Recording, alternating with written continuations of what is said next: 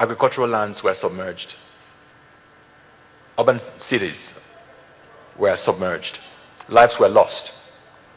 Thank goodness, the impact on agricultural production was not too much, but it demonstrated really what could happen when we do not pay attention to the issues of environment and climate change.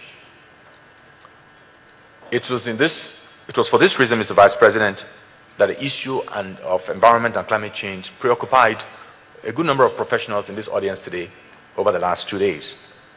And at the end of the interaction we had there, we came up with these recommendations, and that is the need to disseminate geospatial data for climate-smart agricultural investment. This is the practice in most advanced countries, and we believe that our meteorological agencies are already trying. For instance, it was not as though these agencies did not predict the floods that we saw last year, but our people simply failed to listen. So clearly we must find a way to really encourage our people, to enlighten them further, and for them to know that these information are critical information, and therefore to devise a way of really taking them out of harm's way, as is the case in the more advanced countries. In order to ensure sustainability, we also propose that we must continue to adopt policies which will encourage the utilization of renewable energy sources for farm and household uses. The matter of synergy amongst the various ministries was vigorously canvassed. And therefore, we would like to recommend that the ministries of environment, agriculture, water resources, industry, trade, and investment must continue to work very closely together in order for us to attain this national aspiration.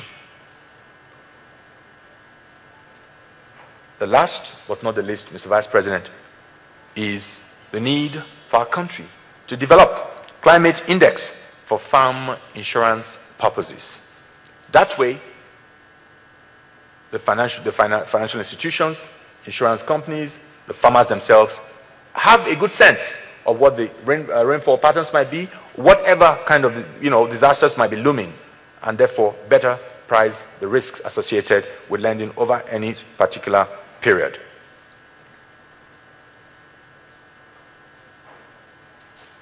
We had listened in the last hour and 15 minutes to the session on sustaining the agricultural transformation agenda.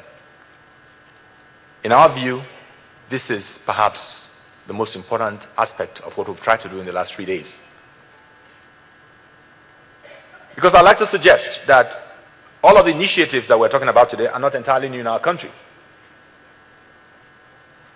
Nigeria's economy was once underpinned by agriculture before the advent of oil. And the Minister of National Planning took us through that, our history, agricultural history, so to speak, when he, at the opening ceremonies on Tuesday. The question that occupied our mind as we planned to have this summit was, how do we ensure that in another 2 years, 5 years, or even 10 years, we do not return to this room, or indeed to other parts of the country, to begin to discuss exactly the same things? We recall Operation Feed the Nation. We recall the Green Revolution. We recall the series of presidential initiatives, even in the cabinet in which I served. What is different this time around? Why did we forget those initiatives? Why did they fail? And we thought, Mr. Vice President, that we should have this conversation. And it was very interesting listening to the broad section of stakeholders on that panel and what they had to say. We're particularly happy again, I can't stop saying this, that some members of the National Assembly are in the House. Again, the commitment made by the gentleman who spoke, that the legislature is prepared to join us in this conversation and to provide legislative backing to aspects of the ATA which would need legislation. And so, part of what we're going to do is to continue to work. We're not going to lose heart. That in spite of the considerable difficulties we have experienced in engaging the National Assembly, we're not going to give up. because they are representatives of the people. And therefore, we would continue to engage them to make sure that legislation, as it relates to the ATA, these things come through when they should. A very important aspect of all of these conversations, Mr. Vice President, ladies and gentlemen, is the issue of citizen ownership of the agricultural transformation agenda. The tendency for us to see government policy as government business. No, let them do it. It's their business. Let them just do it. Policies are meant for the people. And unless the people embrace these policies in a responsible manner, then these policies are no use. I believe that we'd like to encourage Nigerian citizens, entrepreneurs, women, youth, to embrace the agricultural transformation agenda for what it is,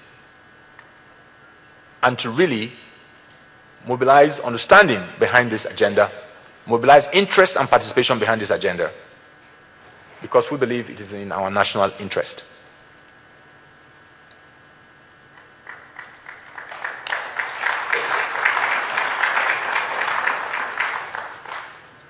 Mr. Vice President, over the last 15 years, the government of Nigeria has embarked on various privatization of various sectors of our economy.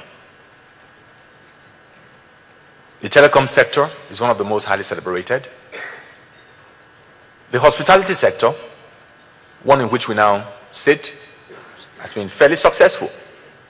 The port concessioning system has also been fairly successful. We believe that it is important for the private sector to be in the forefront of the sustainable implementation of the agricultural transformation agenda. In this respect, the issues of management of infrastructure through public-private partnerships, the expansion of innovative financing strategies, partial risk guarantees, we believe this is something the private sector should drive. The matter of increase in investment across the entire agricultural value chain. More importantly, the management of the commodities exchange, which we have vigorously canvassed for. We also believe, Mr. Vice President, that it is important to set up a monitoring and evaluation process to measure the progress of the agricultural transformation agenda. The NESG has developed a framework, a scorecard, to track progress on the agricultural transformation agenda. And it is a scorecard that we're going to be publishing from time to time to underpin our own commitment of our understanding of our responsibility as a private sector, and to ensure that that the ATA does not end up like other agricultural initiatives before it.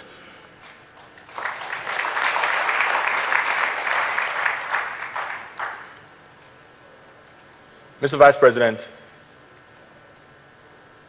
the last point I'm about to make, in conclusion, is the matter of institutions. The matter of institutions. During the presidential policy dialogue, someone asked the president, I think it was the anchor that said, Mr. President, great vision, yes, very enthusiastic support and engagement with Nigerian citizens. What's going to happen after you? And he made what we considered a very profound statement, that his administration will continue to work to develop institutions in Nigeria.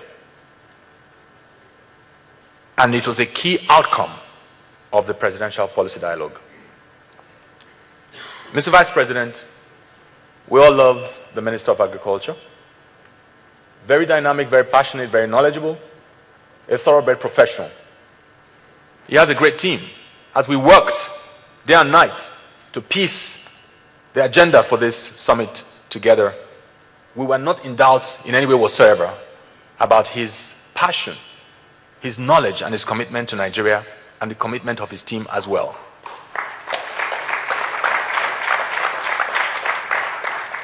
The challenge which we had privately and which we discussed at the highest levels of the NESG was, what happens after Akin Adesina? What happens after President Goodluck Jonathan?